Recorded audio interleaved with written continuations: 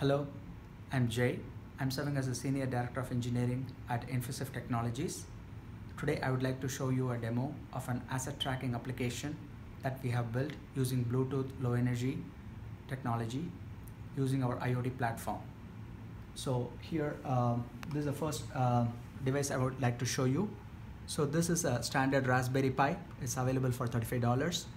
And so this is running our custom software that serves as a gateway which collects all the Bluetooth based devices or assets that are there in a room and then sends it to our cloud-based IoT platform. So you'll have typically one of these devices per room. So I've just arbitrarily named this as room 4. And this device is also pre-configured with this particular room 4 information. And I have one more of this device, which is, I'm calling it as room 6. So this is the same device. It just runs based on electricity here that's connected to a socket, and it just uses the Wi-Fi of the room. So I'm going to separate this to pretend that these are in two different rooms for now. Typically they'll be far apart, but since for the purpose of this demo, I'm just keeping them in the same location so that it's easier to show the demo in this video.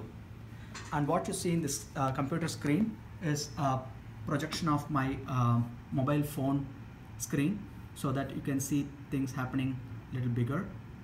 So now I'm going to show you this asset manager application that we also have developed. And so this is the asset manager dashboard that the end users will use to track where all their assets are.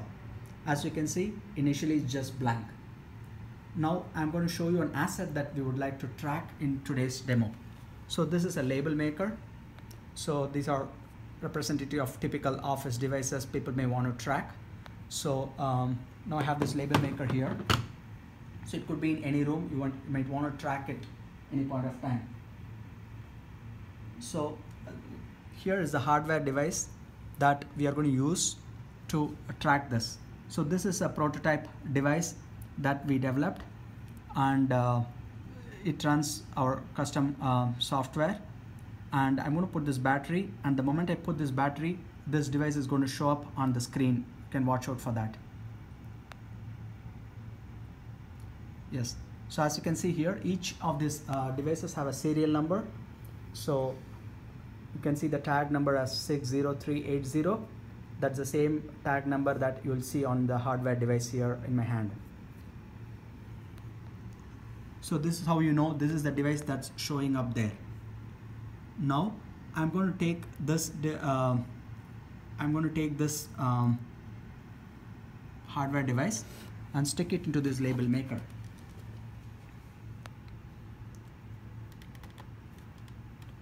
And then I'm going to leave the label maker in room 4. Now you'll see on my screen that it's showing room 4 as a location of the label maker. By the way, I didn't rename it yet, so I'm going to, since it's going to be a label maker, I'm going to mark this tag as label maker so I don't have to remember that number anymore. Now I'm going to bring this label maker from room 4. Somebody's going to take it to room 6 here. Now it's closer to room 6.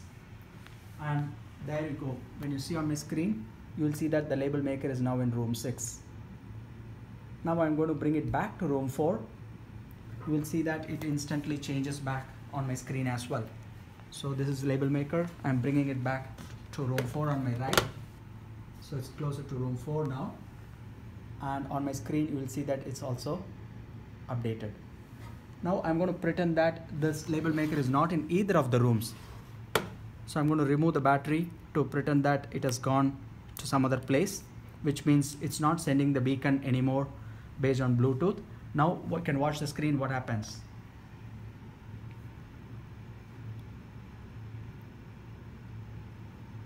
Yes, so as you can see, the color of the room changes to red because that's where the beacon was last received from.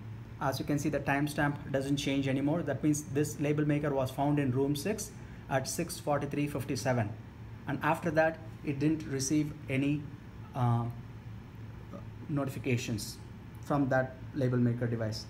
Now I'm going to put the battery back on this, and then stick it to the label maker. Now you can see that the room number is updated correctly based on its current location, and you can see that the timestamp is reflecting now is at 6:44:56 at this particular room. So this is how we track devices. I'm going to show you how we track one more device. So there's another beacon here. Its serial number is 668, ending in 668. I'm going to put the battery, and you will see that this new beacon is now showing up as in room 6. Now I'm going to attach it to another important asset that we want to track today, which is a maple syrup. It's pretty tasty, so it can get stolen. So we do want to track it. So I'm going to put this new tag onto this, and I'm going to leave the maple syrup in room 6. And as you can see here from my screen, this new tag is in room 6. I'm going to rename it as maple syrup. And then this is how you track your assets. Now the label maker is in room 4 and maple syrup is in room 6. Now I'm going to swap them just so that you can see both of them are in the same place reflected. Now you will see both of them are in the same place, room 6. Now I'm going to take the maple syrup and move it to room 4.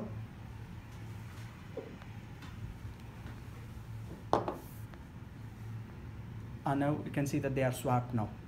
So like this you can track many devices. And in addition, I'd like to show a quick preview of another important feature we have, which is to track high value assets like laptops using a software program. So I have this program called a software tracker. I'm going to turn it on, and then you will see that there's a new tag that comes up. And because this particular so I'm going to mark it as Jay's laptop. And because this particular technology doesn't use Bluetooth, it uses the IP address based detection. So it shows the zip code of the place where the particular asset is.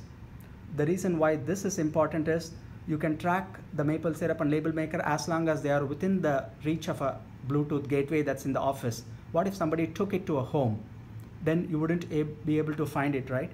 So whereas for high computing, high value assets like laptops, which are computing devices, you can also use a software based technology by running a program on the computer that always runs as long as the computer is on and is connected to the internet. You will receive its last location. So this is a zip code where we are now, and you can track things using that. So that's a short overview of the demo. We would like to show this demo in person to you whenever we come over there. Thank you very much. Bye.